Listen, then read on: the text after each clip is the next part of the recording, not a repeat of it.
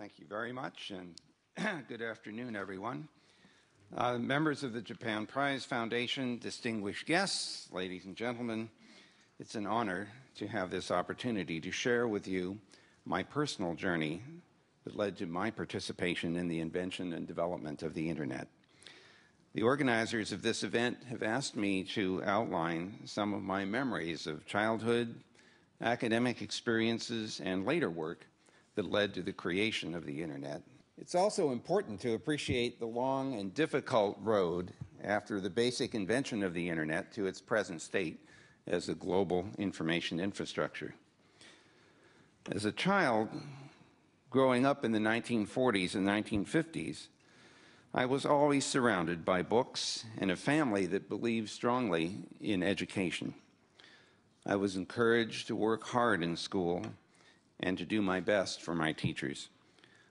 While my mother and father were college graduates, they did not have advanced degrees, but they recognized the importance of education in their own lives and reinforced this belief in their children. I was the oldest of three brothers, but until the age of 5, I was an only child. I spent a lot of time with my mother during that time. That was the picture I wanted. And she imbued me with a sense of humor and an appreciation for music. A favorite pastime was to listen to classical works played on the radio and to try to guess the name of the piece and the composer before the announcer reminded the audience of the origin of the piece just played. We also spent time at museums, and like many children, I was fascinated by dinosaurs, Egyptian mummies, and other things from the ancient past. I was an inveterate reader and accumulated a respectable library of books as a child, like 1, 2, 3, Infinity by George Gamow, or Microbe Hunters by Paul de Kruif. A favorite book around age 12 was The Boy Scientist, written by John Llewellyn. It was a practical book that described experiments and explained various scientific concepts that I found fully absorbing. By that time, I had acquired a chemistry set. This would have been around 1955, when American chemistry sets had quite an extensive array of chemical materials. I would spend hours trying out various mixtures to see what would precipitate out. Of course, like many boys my age, I was fascinated by pyrotechnics and delighted in making plaster of Paris volcanoes that could be set off using hypergolic materials, sulfur, powdered aluminum, and powdered magnesium. Small rockets made by filling empty rifle bullet shells with match heads were another dangerous but equally fascinating pastime. As I look back on those days, I am amazed that I and my inquisitive young friends didn't damage property or ourselves with some of these experiments. Fascination with chemistry was matched by a deep interest in mechanical constructions using an erector set. To this was added an abiding interest in mathematics. I recall complaining to a 5th grade teacher at age 11 that the arithmetic I was being taught was boring. I received a 7th grade algebra book in return and had a marvelous summer solving every problem in the book. I particularly liked the word problems because they seemed like little mystery stories. You had to figure out just what X was at the end. My interest in mathematics led quickly to an interest in computers. By good fortune, my father had a good friend who was writing software for a project in the U.S. government called SAGE, for Semi-Automated Ground Environment. This tube-based computer system accepted input signals from radars located in northern Canada, placed at what was called the Distant Early Warning Line, or the DEW line.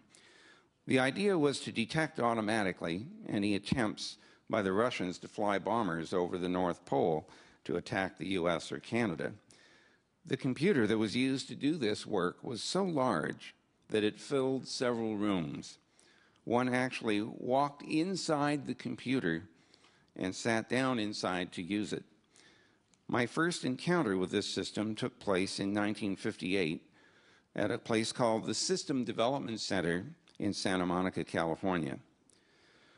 2 years later, my best friend in high school, Steve Crocker, got permission to use a computer called a Bendix G15 located at the University of California in Los Angeles.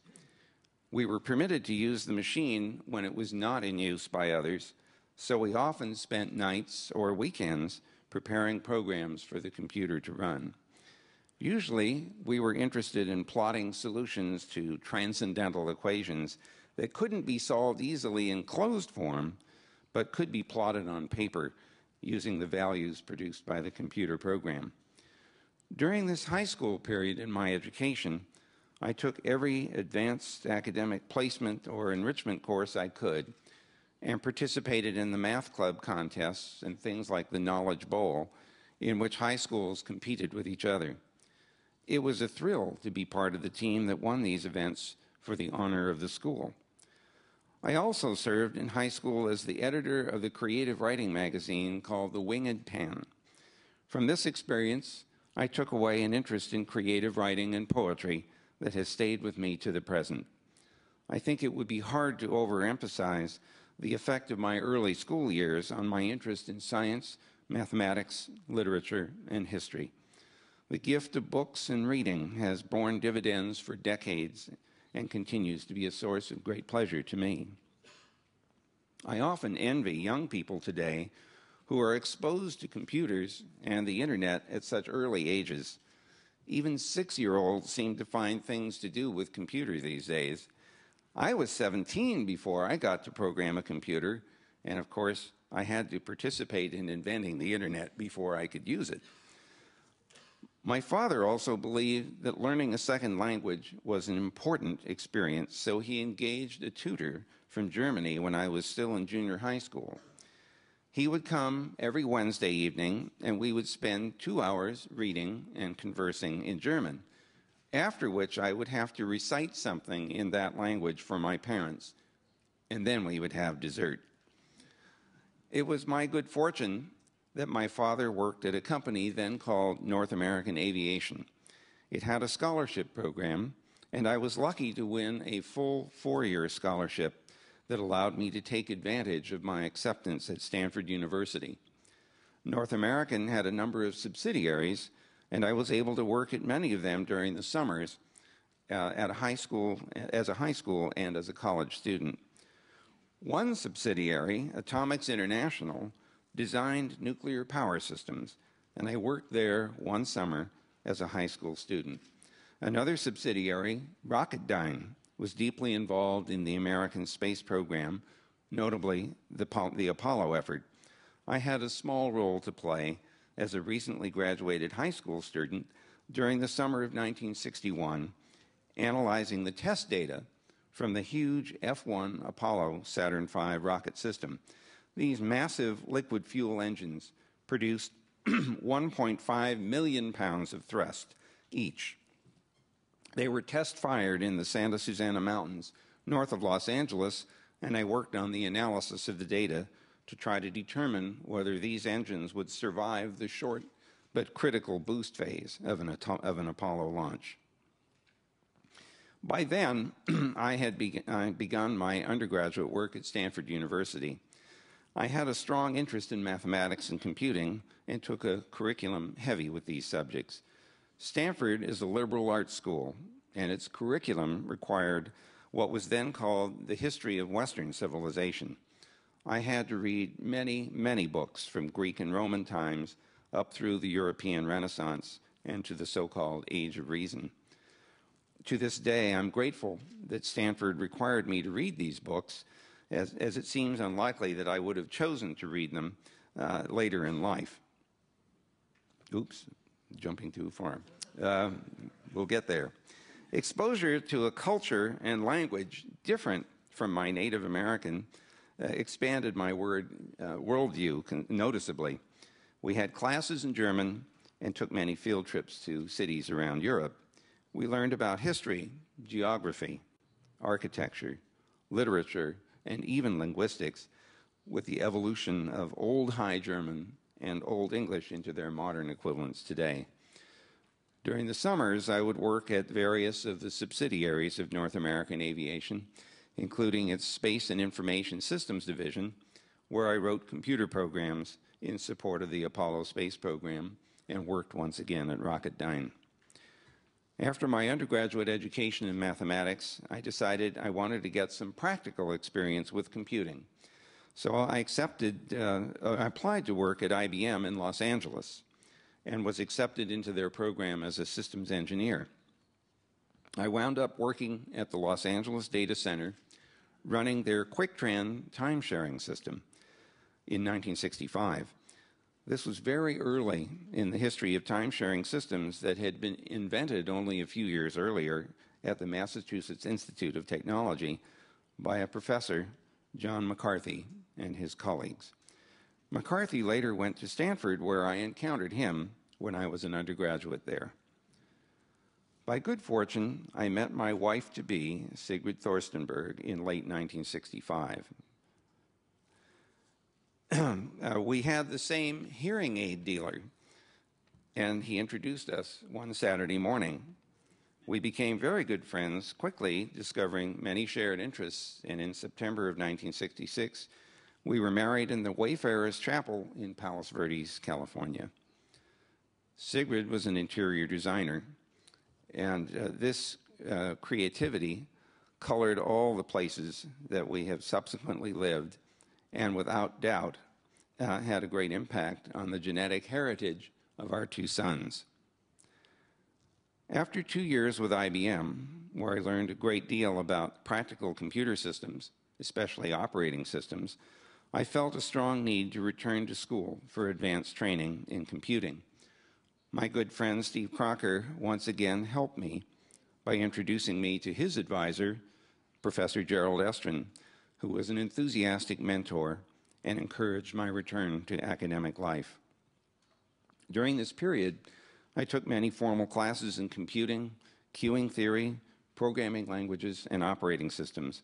My dissertation work took me into parallel programming and the transformation of serial programs into parallel ones suitable for execution on multiprocessor architectures. Ironically, the most recent computer chips that are being produced have multiple processors on each chip, making this early work suddenly relevant again. By 1968, however, the U.S. Defense Advanced Research Projects Agency had decided to pursue the design and implementation of a packet-switched computer network to encourage resource sharing among the many computer science departments that DARPA funded to do research. Now, I'm going to go off script for just one moment. This photograph was taken in 1968 when I was still at UCLA. The gentleman you see in the middle is Colonel Harlan Sanders, the founder of Kentucky Fried Chicken. It turns out he was a longtime family friend, and this photo was taken when we were celebrating the birthday of one of my aunts. UCLA was to be the first site of the ARPANET, and I began working with my colleagues, including my good friend again, Steve Crocker, on software and protocols that would be suitable for allowing computers on the network to exchange information and to support remote time-shared access. During the period from 1969 to 1972, a small team of graduate students working under the direction of Professor Leonard Kleinrock, who was the principal investigator of the Network Measurement Center, my job was to write the software that allowed the UCLA computer to inject patterns of traffic into the network and to capture the performance results, which would then be compared to the mathematical models that Professor Kleinrock and his other students had developed. In parallel with the performance work, Steve Crocker led the effort to develop communication protocols that would be used to support intercomputer applications. Back here. It was in early 1970 that I met Robert Kahn, who was one of the key architects of the ARPANET's packet switches called the Interface Message Processors, or IMPs. Bob was then working for Bolt, Beranek, and Newman in Cambridge, Massachusetts. He came to UCLA to run tests on the new network and to demonstrate that under certain conditions, the network would lock up. I helped him in this work by writing software to generate artificial traffic and to inject it into the network while extracting from the network detailed performance information. This early and fruitful collaboration foreshadowed our later work together on the Internet. By 1971, protocols had been developed to allow time-shared access to remote computers on the network, file transfers, and electronic mail. It's hard to believe that before that time, email did not exist, except for users of the same computer who could leave files for each other on the machine that they shared. By 1972, DARPA sponsored a public demonstration of the ARPANET at the International Conference on Computer Communication, held in Washington, D.C. in October of '72. The director of the DARPA Information Processing Techniques Office, Larry Roberts, asked Robert Kahn to lead this demonstration effort, and a great many graduate students from 24 or so universities on the ARPANET participated in preparing public demonstrations of applications that could be supported on the network. About that time, I left UCLA to join Stanford faculty with a joint appointment in computer science and electrical engineering. My friend and later partner, Bob Kahn, left Bolt, Beranek, and Newman to join DARPA, and Larry Roberts left DARPA to join Bolt, Beranek, and Newman, and to become the CEO of Telenet, one of the first commercial packet switching networks. The invention and subsequent evolution of the Internet rests on a foundation that reaches into the early 1960s, and by some measures, even further back, arguably as far back as the mid-1800s, with the invention of the telegraph. Indeed, a popular historical book by Tom Standage entitled The Victorian Internet is in fact all about the telegraph and its rapid adoption and global reach. Following that is, of course, the invention of the telephone and then radio. Every one of these inventions and the technologies associated with them has had some influence on the emergence of the Internet. It's a truism that inventions can only happen when conditions are right for their successful implementation. These conditions may be technical, economic, social, or political, or a mixture of them. In some respects, we can attribute the conditions leading to the Internet to all of these categories. Once at Stanford, I split my time between teaching classes and initiating research on a new network design that led to the Internet. The origin of that work came approximately in the spring of 1973, when Bob Kahn came to visit from DARPA and told me about the packet radio and packet satellite network plans he was pursuing. The idea was to demonstrate that packet switching could work in a variety of media. About this same time, Robert Metcalf, who was then at the Xerox Palo Alto Research Center, was inventing the Ethernet. My graduate students were aware of this work because some of them had jobs at Xerox, and some of the Xerox staff were doing advanced degree work at Stanford.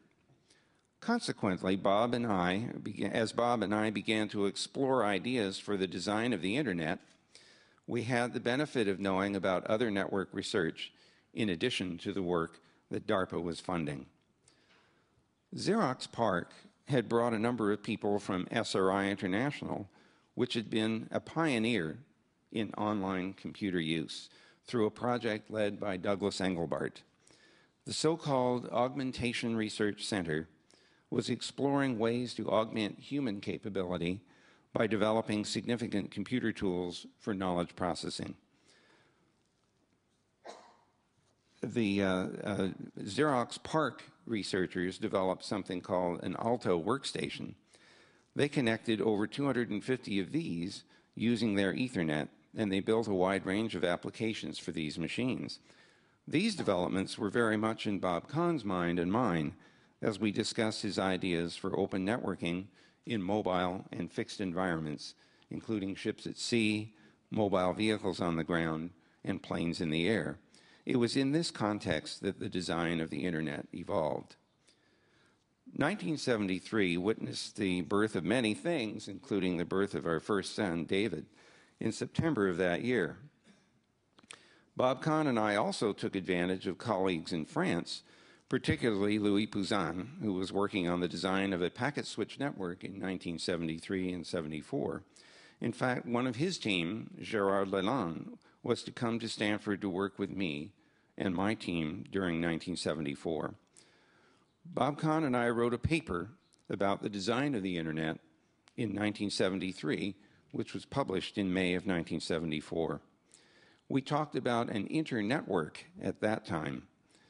During 1974, I led a team of graduate students and visiting colleagues in the detailed design of what we call the Transmission Control Protocol.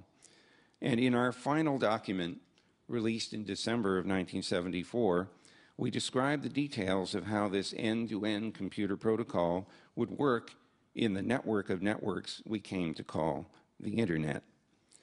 During this same time period, the ARPANET continued to thrive, and I was able to demonstrate its power remotely from places like South Africa and Brazil using dial-up modems and the telephone system to connect to suitably equipped ARPANET nodes.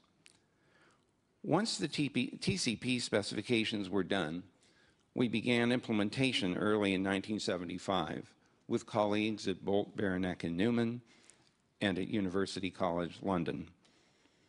We quickly discovered mistakes that we had made in the protocol design and proceeded to amend these, including the addition of the so-called three-way handshake to assure that both ends of a TCP connection would know how to sequence received packets and to discard duplicates.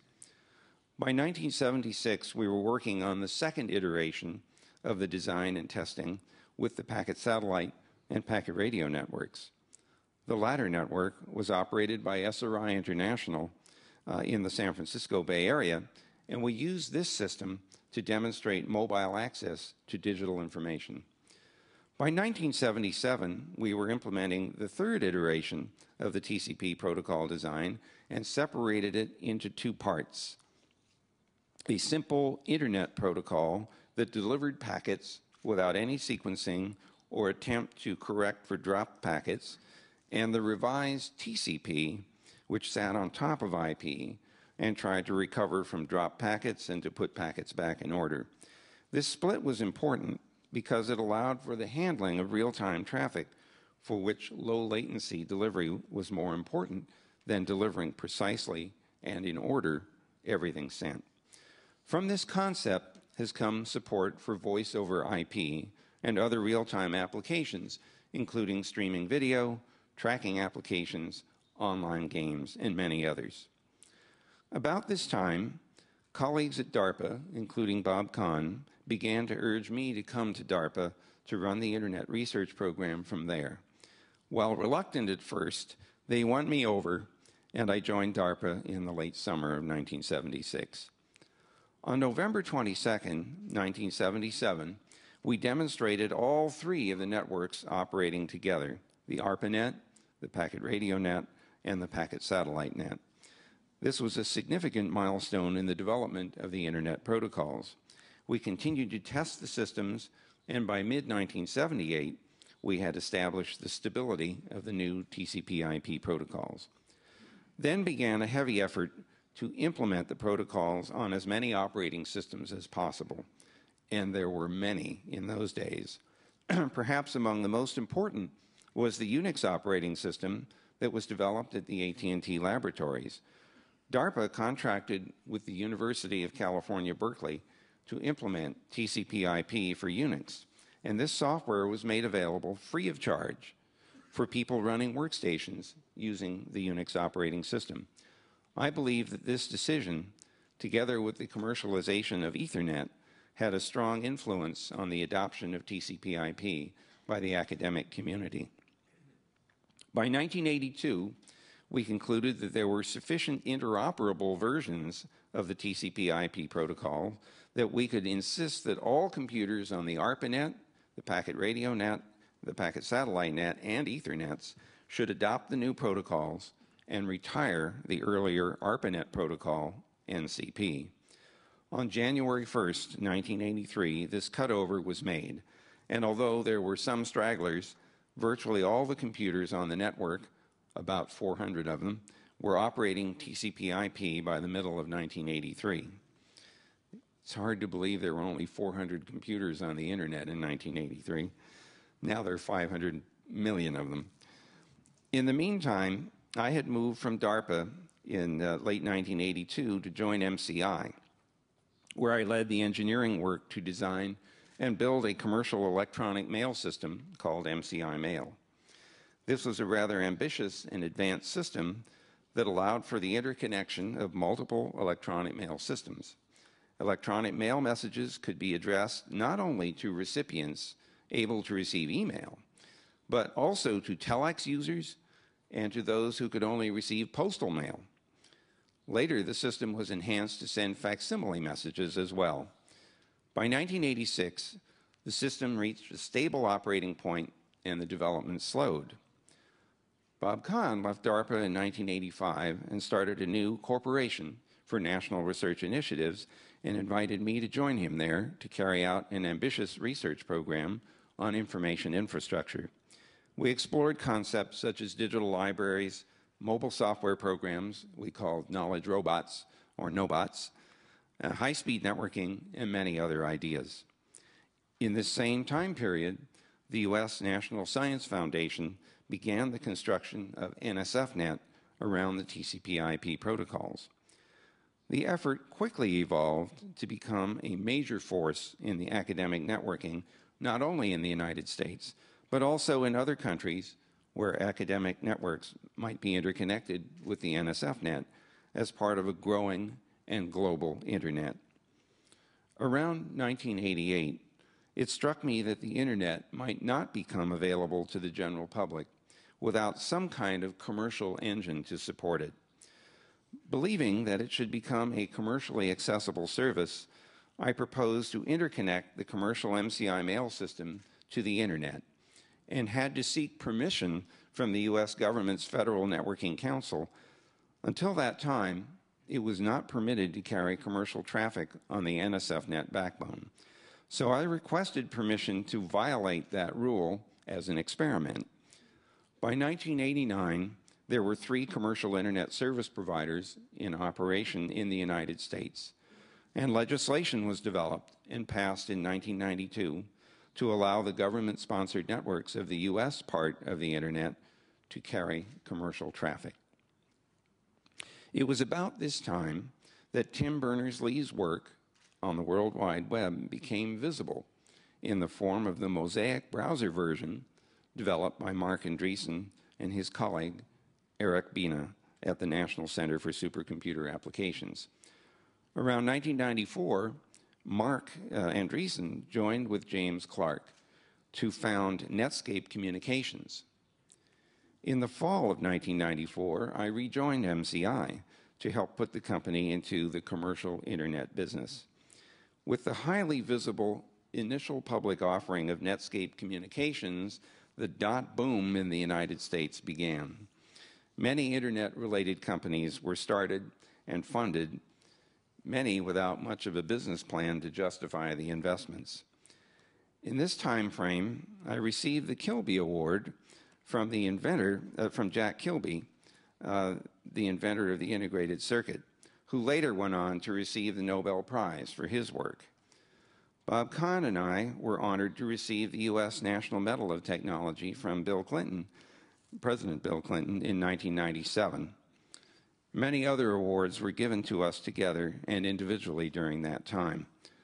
I found myself involved in a science fiction television program developed by Majel Roddenberry, the widow of Gene Roddenberry, the creator of Star Trek, and was once again at the White House in 1999 for a Millennium Evening hosted by President and Mrs. Clinton. As the dot boom became the dot bust, many of the internet companies failed.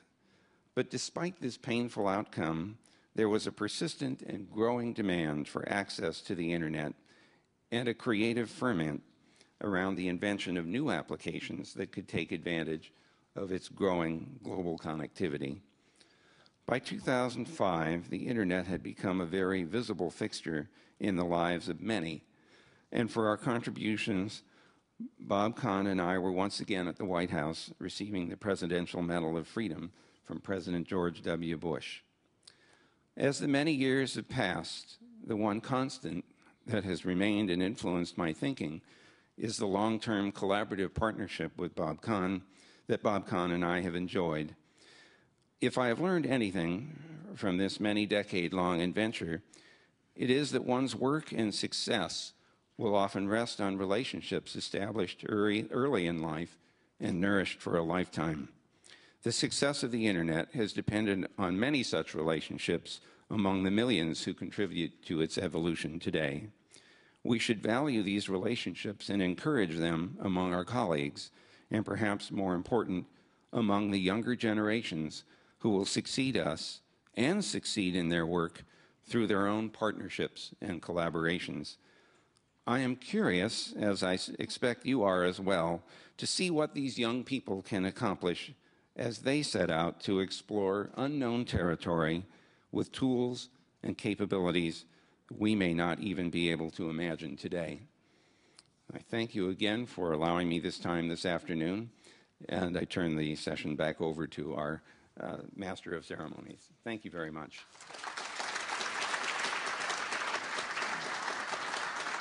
Thank you very much, Dr. Cerf.